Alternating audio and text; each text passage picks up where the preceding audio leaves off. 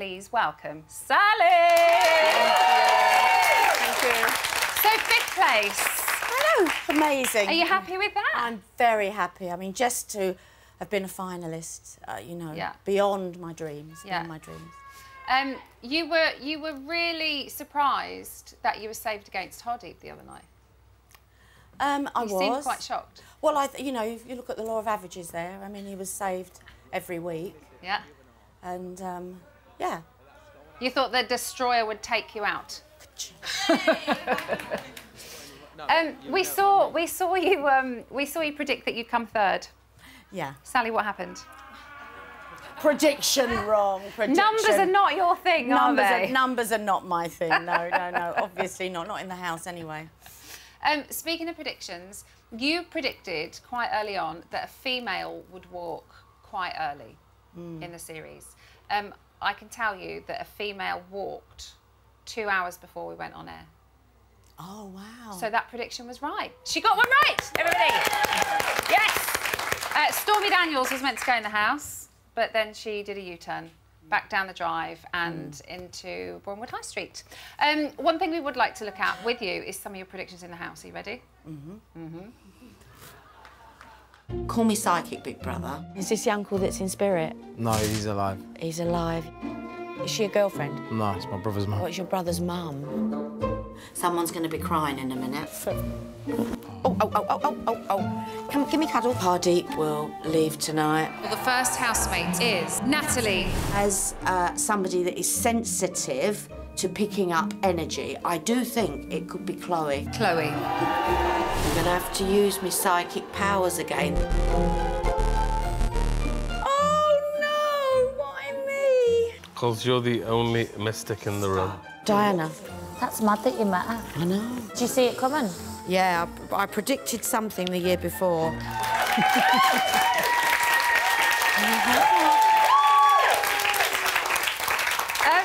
I love that she's like, I don't care if I got any predictions wrong. Look at my hair. That's about right. Look at the state of me, no makeup. Yeah. How did you find the whole situation? Like, what did you think of Big Brother?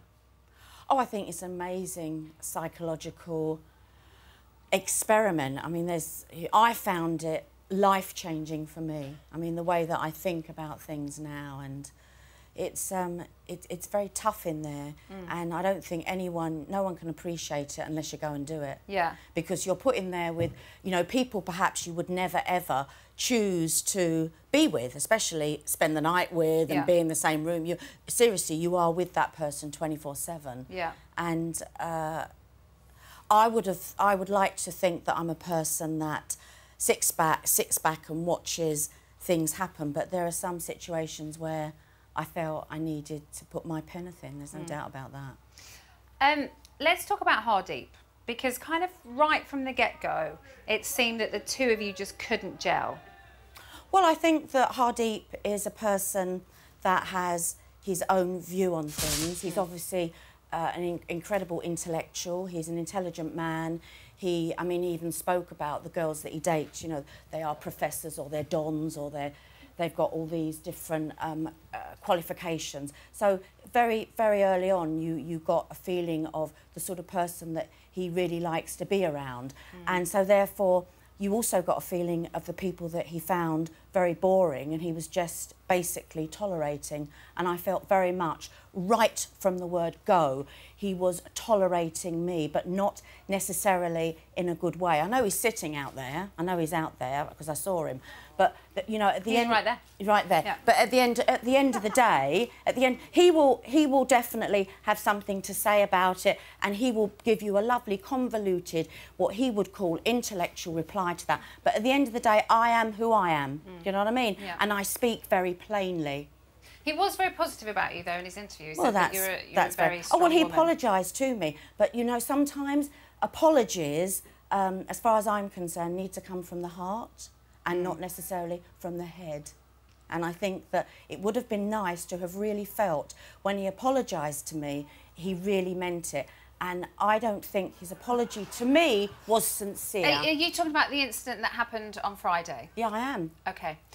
Do you think that in different circumstances, maybe when you're not in such a pressurised situation and maybe there's not a bunch of people there getting involved and, you know, you're away from cameras, that the two of you could sit down and maybe understand each other's points of view? Well, I think people getting involved, they were there, I felt, as a support system for me. They felt just as strongly about the situation as I did. Right. It was unnecessary. It was unnecessary. And, you know, you're in such a closed environment there, that what he said, what he basically accused me of, it can ruin a person. You can't do that. You cannot do that. I think maybe that is why Ryan was very quick to support you, because you had been so quick to support him with the Roxanne situation, and I think he felt it was a similar situation maybe than he'd found himself in. And I had no idea, seriously, you can ask my family, I don't lose it like I did. It really, it was like someone had punched me in the stomach. I felt physically They are complicated sick. situations and they do divide opinion. What we would really quickly like to show you is the incident between Ryan and Roxanne, because I know you thought you were asleep when it happened, but just take a quick look. Ryan, I've got a clean towel. I've got a little towel that I'm going to use. Ow! Woman beater. Go on, Bloody what? hurt. Did it, sorry? I was going to ask if you want your washing on, but I might shrink him instead. I might shrink them. So that's it. I didn't see that. I didn't see that incident. You were stood right there. That's what I mean. I didn't know. Well, must have been. I certainly. Yeah. If that had been someone that was deliberately wanting to hurt a woman in front of me, I would have.